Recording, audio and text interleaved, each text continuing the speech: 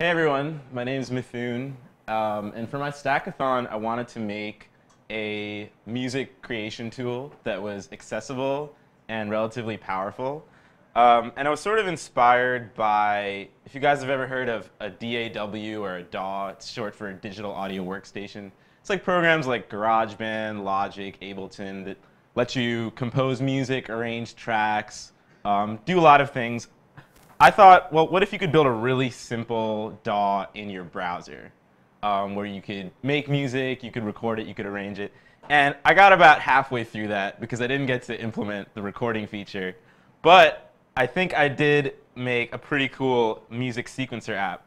So if you look over here, basically, let's start at the top. So we have 3 instruments going on. And up here is our drum machine.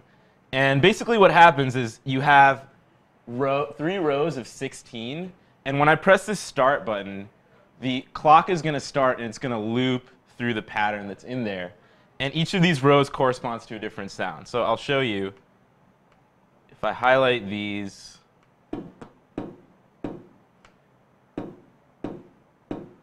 so that bottom row is mapped to a kick sound, a kick drum, and then this top row is mapped to a hi-hat. So it sounds like that.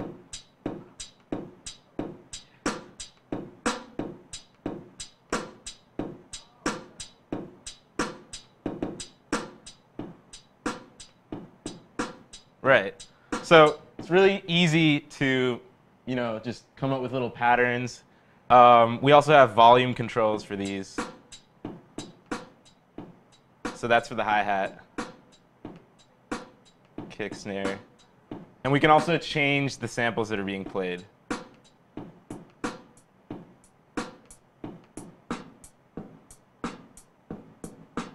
So that's the drum machine. Now, the next thing we have is a synthesizer, and it works in a pretty similar way.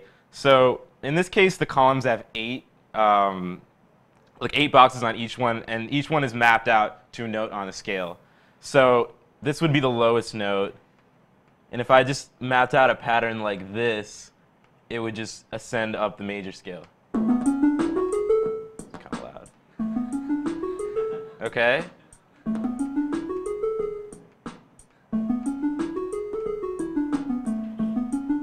All right. And I've also programmed it so you can change your scale. So you're not just limited to major. I got all the 7 modes in there. So let's go with Mixolydian, because everyone loves Mixolydian. We can also change the key, transpose it up to C. Let's make it flat, C flat. So notice how the pitches change.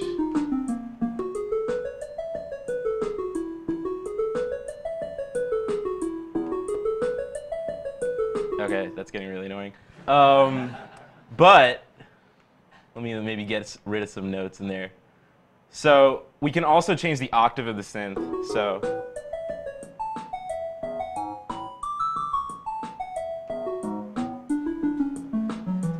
and we can even add effects to it.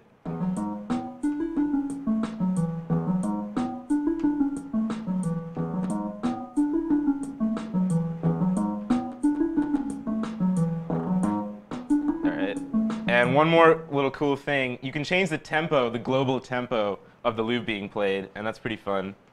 So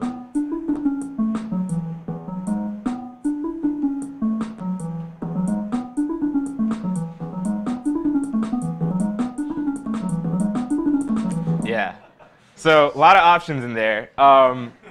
So I did pretty much all of this using a library called Tone.js, which just builds off the web audio API that I talked about a couple weeks ago. And I used another library called NexusUI, which provided a lot of these sliders and other musical interfaces, and really just bound everything using jQuery.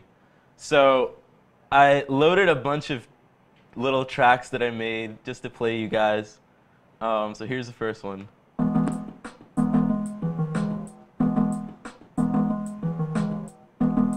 Yeah, I'm not really feeling that one.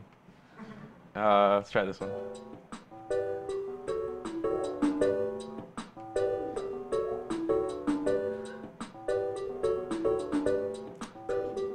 Sounds like something you'd hear in like a Mario game or something like that, I feel.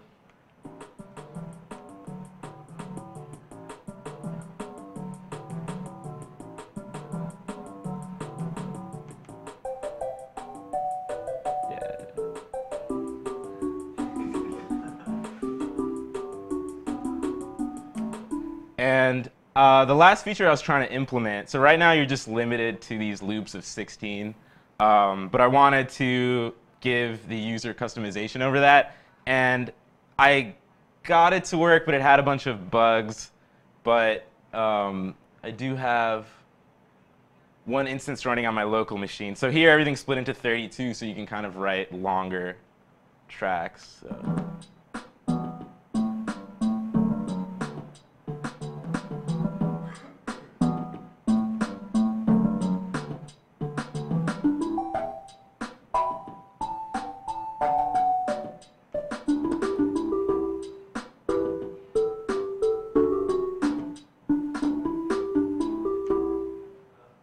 There you go.